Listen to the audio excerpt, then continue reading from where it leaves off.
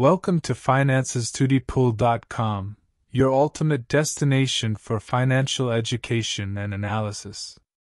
In today's video, we will explore the techniques used to analyze the financial positions of companies, helping you make informed investment decisions. So, let's get started. Introduction to Financial Analysis. Financial analysis is a crucial process that allows investors, creditors, and stakeholders to assess the financial health of a company. It involves examining various financial statements and ratios to gain insights into a company's performance, profitability, and overall financial position. Financial statements.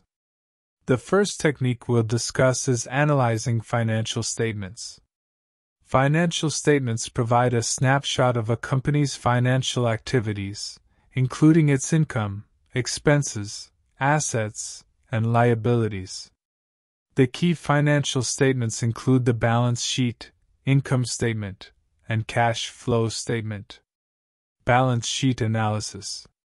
The balance sheet provides information about a company's assets, liabilities, and shareholders' equity. By analyzing the balance sheet, we can determine a company's liquidity, solvency, and ability to meet short-term and long-term obligations. Income statement analysis.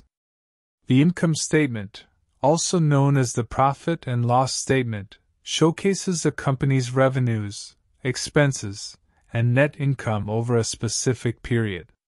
Through income statement analysis, we can evaluate a company's profitability, growth trends, and operational efficiency. Cash flow statement analysis.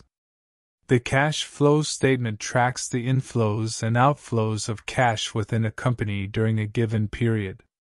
By examining the cash flow statement, we can assess a company's ability to generate cash, manage its operating activities, and fund investments and financing.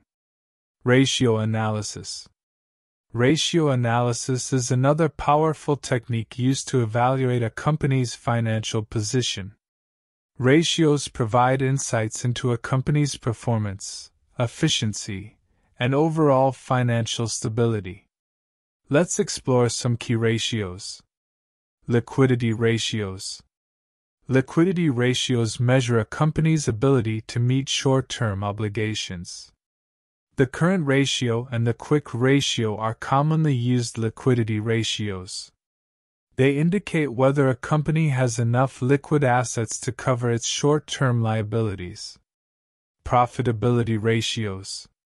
Profitability ratios assess a company's ability to generate profits relative to its sales, assets, and equity. Examples of profitability ratios include the gross profit margin, operating profit margin, and return on equity (ROE). Debt ratios. Debt ratios provide insights into a company's leverage and its ability to handle debt. The debt-to-equity ratio and interest coverage ratio are commonly used debt ratios. They indicate the proportion of debt in a company's capital structure and its ability to meet interest payments. Investment ratios. Investment ratios help assess the attractiveness of a company's stock for investors. The price-to-earnings ratio, P/E ratio, and earnings per share, EPS, are common investment ratios that evaluate a company's valuation and its profitability per share. Conclusion. In conclusion, analyzing the financial positions of companies is a critical step in making informed investment decisions.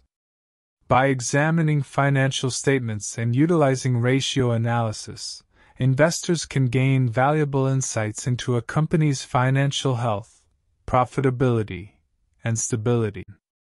Thank you for watching this video presentation on the techniques used to analyze financial positions. We hope you found it informative and helpful in your financial journey. For more in-depth financial education, visit our website at www.finances2dpool.com. Remember, knowledge is the key to financial success.